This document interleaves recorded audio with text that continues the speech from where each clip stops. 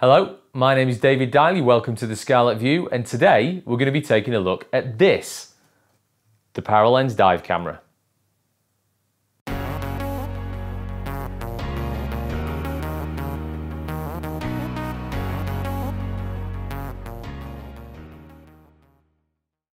Before I begin this first part of the review, just in the interest of disclosure, I always use a mounted action camera, usually rear view facing, to get some cutaways of me while I'm doing my filming.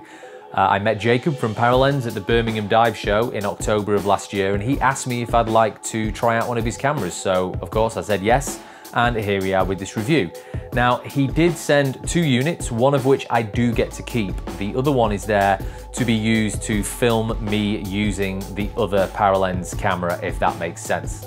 Anything I say about the camera is genuine, honest opinions from my part, from my experience.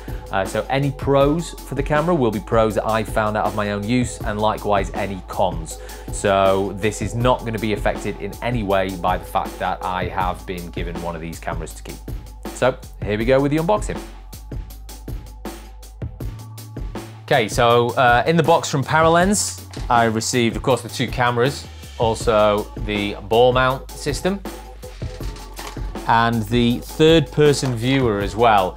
So the pole where you attach the camera to here, obviously you can hold it out in front of you to get that selfie view, but also if you attach these 2 floaties to the side of it, and you can then attach it to the back of your BC or your wing, so you get a rear view of you while you're diving, which is actually really cool. I'm looking forward to testing that out. They also sent over 2 spare floaties as well, but the thing that we're most interested in is the camera itself. So we'll test the mountings out when I'm on the shoot in June, go into more detail about that, but now we're gonna look primarily at the camera. So here we have it. I've already taken it out of the sleeve. So when you receive it, you'll receive it with this sleeve on there first. Open the box up, and we have a nice carry case. It's quite solid. You wouldn't want to put anything on top of it. You certainly wouldn't want to sit on it. But if you're carrying it around in a bag, in a pellet case, in a hard case, camera bag, anything like that, this will give ample support and protection for the camera. Also inside the box, you have the mask mount, which comes with the camera. So you put your mask through the 2 gaps there, attach it on the side of your head, and then attach the camera, the Paralenz, to this part here, if it's going to focus. There we go. You also, in the box, have a universal mount, which, if you take a look at it, this will look very familiar to anybody who already owns a GoPro. The actual mounting is exactly the same, and it does fit on existing GoPro mounts, I believe, which is great because I've got quite a few of those. Inside the box also, you have a quick start guide here, which is handy. You have a pre-dive checklist, which is very handy. So if you're not experienced in using underwater cameras and it's your first time, that is going to be very handy. Keep that in the box.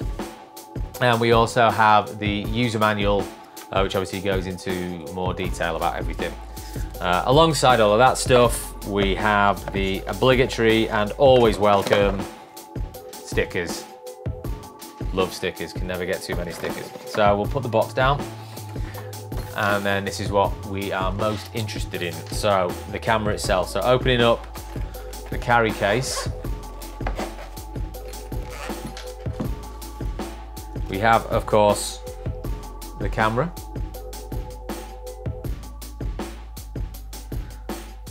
We'll try that again. We have, of course, the camera. There is a USB cable, so that will be for charging, also for updating firmware, things like that. We have spare O-rings. These are very important. If you don't already know, it's essentially these O-rings are the things which are going to stop your camera flooding.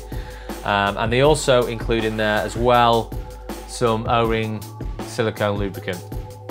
So always advisable if you're using the camera regularly to give the O-rings a good clean with the lubricant gel here, as often as you can. Really, you can never be too careful with stuff like that.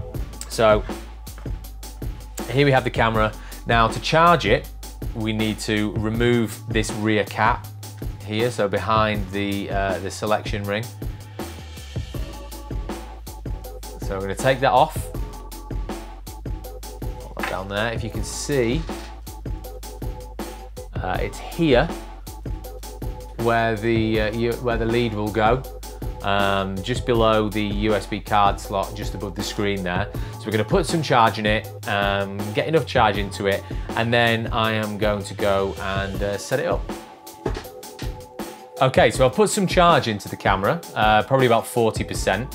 And what I'm going to do now is just take a look at the controls, the switches, just to sort of show you what they do and how you actually select and change selections using the selection slider switch, which is there. So we put it on to the standby icon to turn it on. Hold it down. Gives a long vibrate, and we're on.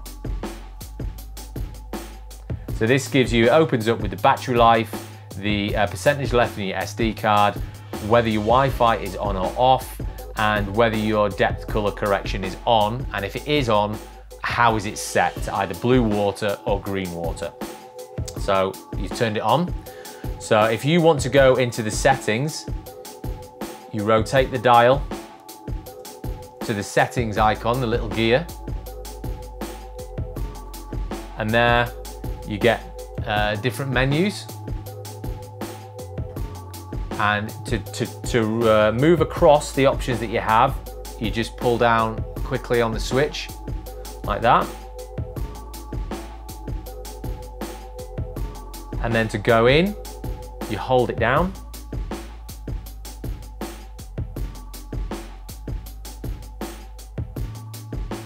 So to go in, just turn the Wi-Fi on, and we just turn the Wi-Fi off.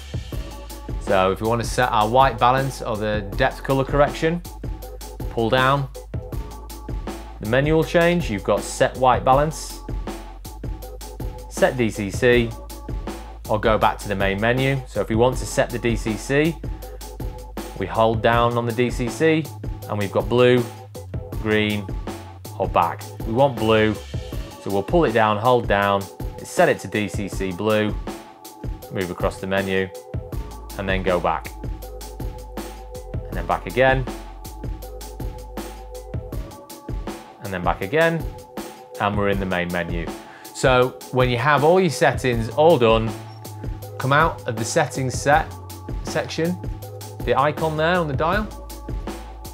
And then if you want to, if you've set a custom setting, that's the star.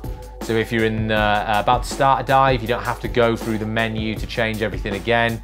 You can just switch it onto that star and that will load up your custom setting. And there we have it. Really, really easy. Now, what I'm gonna do is switch the camera off by holding it down. Very polite, it says goodbye and switches off. So what we're gonna do now is we're going to go in and update the firmware in real time and see how easy that is to do. Okay, so to update the firmware, so make sure I've got the most recent one in the camera, I've come onto the Paralenz website, so support and latest firmware, a link to download the latest firmware, so we'll do that now. Go back into here. And then it says it's as simple as downloading it and copying the file firmware.bin onto an SD card. Now, the SD card is via a card reader into the PC. It's not actually in the Paralenz at the moment. So we will check that that's almost done, the firmware.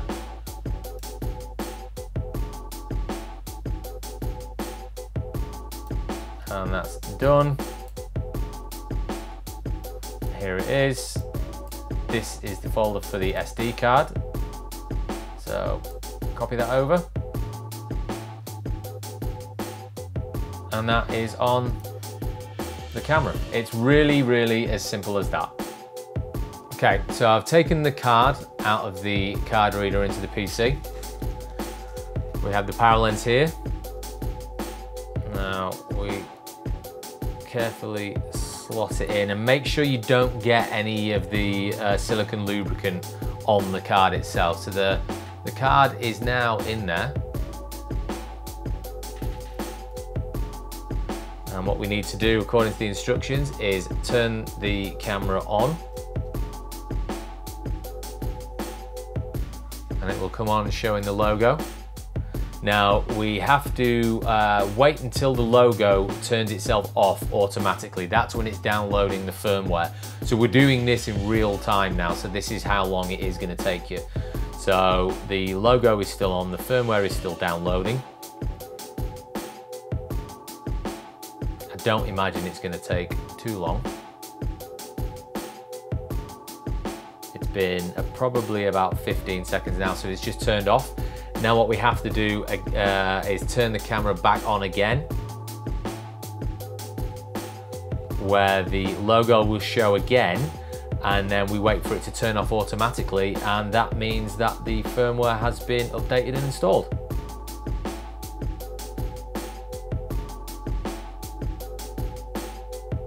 There. Firmware is now updated. According to that now, the firmware file won't actually be visible on the SD card if you load it into the computer again, so that means it's installed. So we screw the top back on nice and tight. Turn the camera back on again and it should load up as normal. There we go. All updated. So, what do I think? Looking at the pros first of all, I think the first thing that springs to mind is the build quality. It feels really solid. Now, when you have a dive camera, especially an action camera, they get knocked about a bit. And obviously I don't intend to drop it, but there is a likelihood that it might hit the deck of a boat at some point. And this feels like it can take it. It feels like it's not just going to shatter. It feels reassuringly solid. There's a little bit of weight to it, but obviously that weight's going to disappear underwater, so that's not a problem. It takes up more space than a GoPro, which is what I've been used to in the past. However, that space is lengthways and not sideways, and the aquadynamic design means that I really don't foresee there being any kind of drag underwater, or it's not going to feel like distracting, like it's weighing you down, especially if you have it on the mask mount. I really like the single switch operation. It just makes things really simple. It's big, you know when you're moving it. And not only that, I think the vibrations when you make a selection is a brilliant idea. The beeps on other action cameras are great topside, but underwater, you're just not going to hear it, especially with a hood. With this, you will definitely feel it. So you know that you've hit record, because let's be honest, we've all thought we've hit record and not hit record at least once in our lives up to now. I do like the twisting switch selection as well. It's clearly labeled. It's very simple to use. When you select the option that you want, it locks in and it doesn't feel like it's going to slip out. And the menu system is so easy to navigate. It's really easy to set up.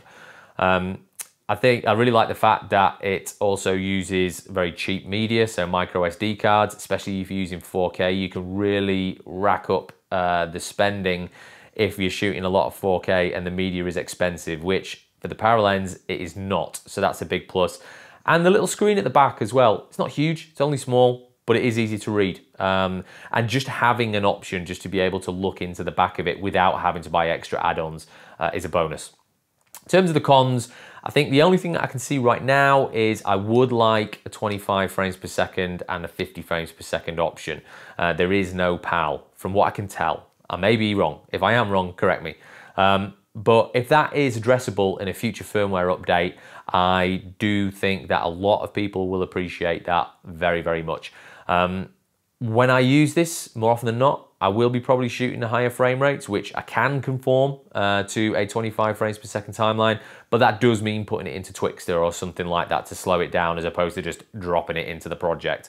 So if that is doable, please let us know in the comments, Paralenz. And if you want it, please let us know in the comments as well, and I'll pass that on. But the initial impression is very positive. It's very good. Now, I have a commercial underwater shoot coming up for 3 weeks in June, so I'll really be putting this through its paces. We'll be looking at the different resolutions, we'll be looking at the different frame rates, we'll be looking at that depth color correction, seeing how the footage looks as well, seeing what the quality is like, but also seeing how it handles being pushed in post as well. So how strong is the codec in this? And also, would I use this on a broadcast project? So we'll see. So that's probably going to come around about July. If you have any questions, if you have any comments, if you've got one of these, let me know down below. Hit subscribe, hit the notification button, and I'll see you again next time.